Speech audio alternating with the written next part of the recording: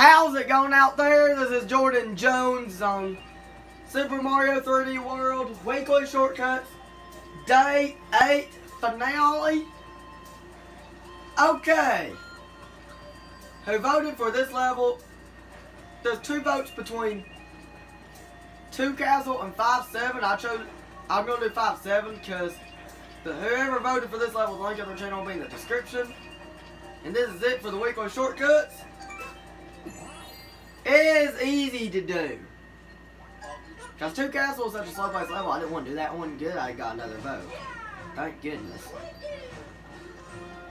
Okay. Here's a shortcut you can do. You can use the spring, but I prefer just long jump because it's easier. Long jump, and then float with the Tanuki suit all the way over here, then wall jump up. Then do this float over here like that. Easy.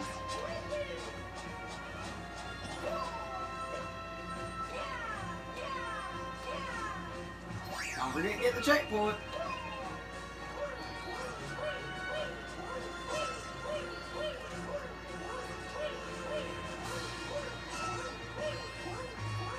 If you want to avoid the bowl bells for coming out, you can do this. Hold the crouch button and then keep, if you have the Tanuki suit, bouncing like that.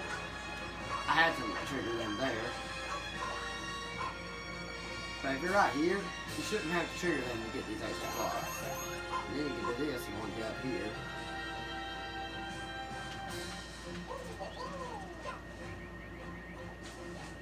I'll try again where the spotlight goes away. There we go, we triggered the spotlight, and as long as you keep moving fast after you trigger it, it shouldn't be a big deal. Oh my gosh. Oh my gosh, oh my gosh, oh my gosh. That was it. Let me know in the comments below which shortcut was your favorite one. Like I said, this is the finale of all of this.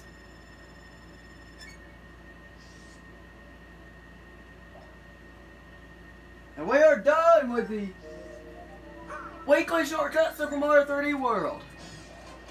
I have a Punch-Out LP that's going. That will continue today and for the rest of the time until it's done. But no more Super Mario 3D World videos for a while until we get that LP done. Then I might Let's Play Super Mario 3D World again.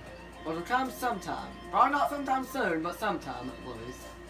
I'd like to do Let's Play Super Mario 3D World again.